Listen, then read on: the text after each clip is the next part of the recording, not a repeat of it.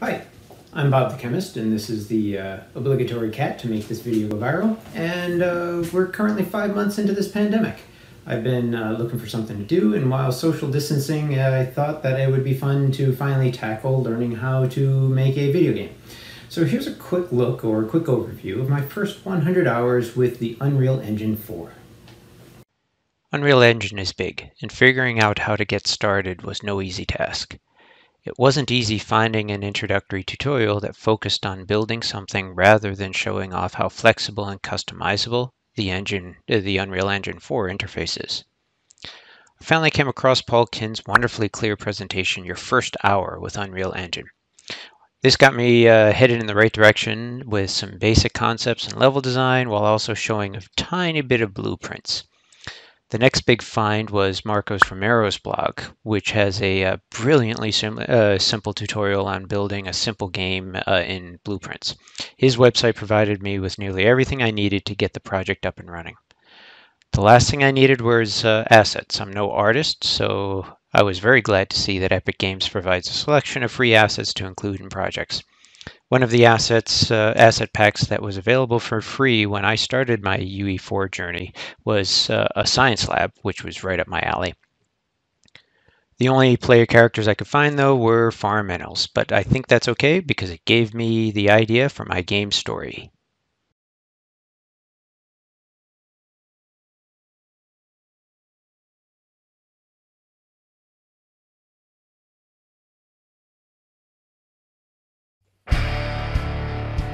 One of the first things I wanted to learn was how to animate my third-person character. The assets that came with the toolpack had a couple of animations, and I needed to learn how to put them together. I found this tutorial online that described how to create blend spaces and blueprints for this very effect.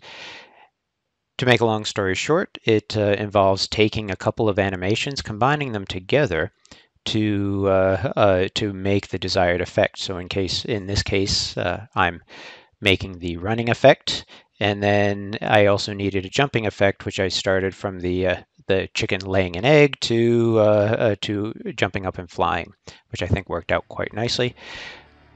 The blueprints combined all of these things together, and then switching the character for the Science Lab templated demonstration map, I was able to get a nice little display of the chicken doing what I wanted it to do.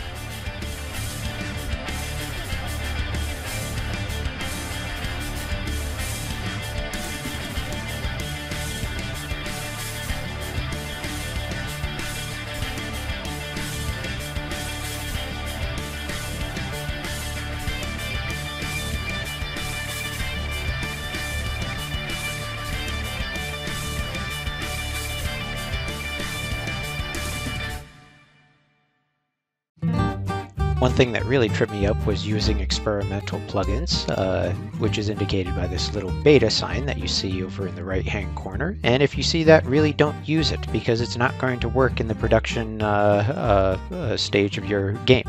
I was able to come up with some neat designs and figure out all the different graphics that I wanted with my elements, but it turned out once I tried to compile this in a production stage game, it just didn't work. So don't use it.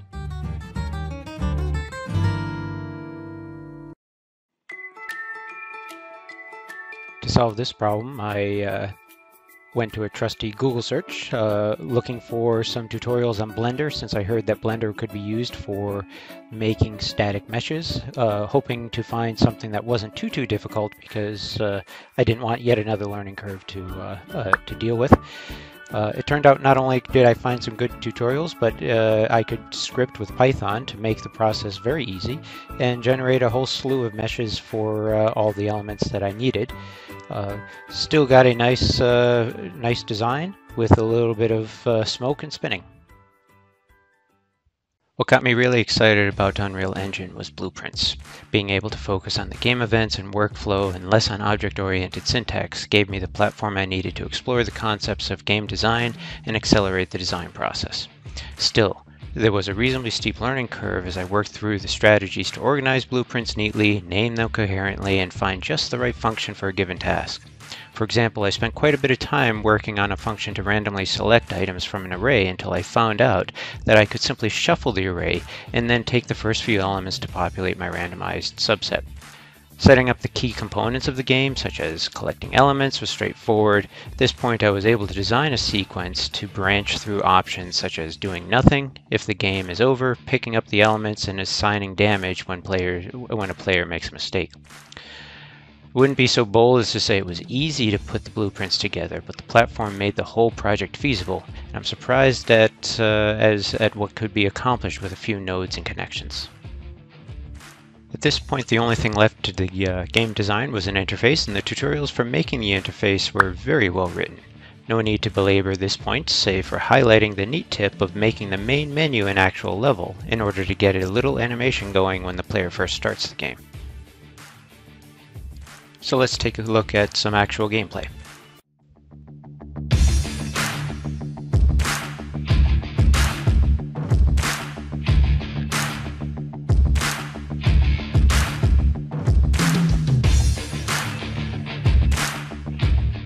I added 2 assist features to help people through navigating the game. One of them is the current element is set on fire, and a little more subtle one is up there on the whiteboard. You'll notice that the whiteboard has the current element that needs to be collected.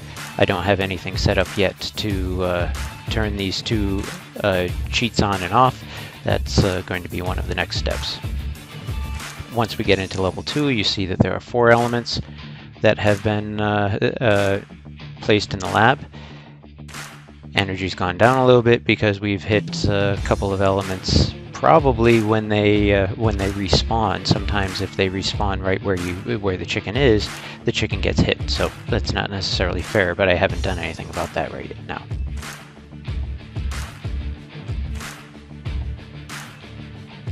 I'd also like to deal with the spinning smoke a little bit.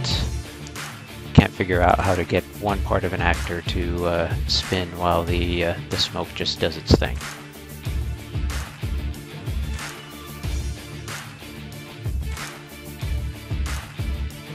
Let's go ahead and see what happens when we finish it up. There you have it. So there you have it. I'm not quite sure if Chicken in the Lab is worth 100 hours it took to make, but it was a fun project and I learned a lot about the game design in the process. Who knows, what I'll do next with the project. Perhaps I can get a few students of mine who have interest in science education and gaming and design something fun that people would actually play. Only time will tell. Thanks for watching.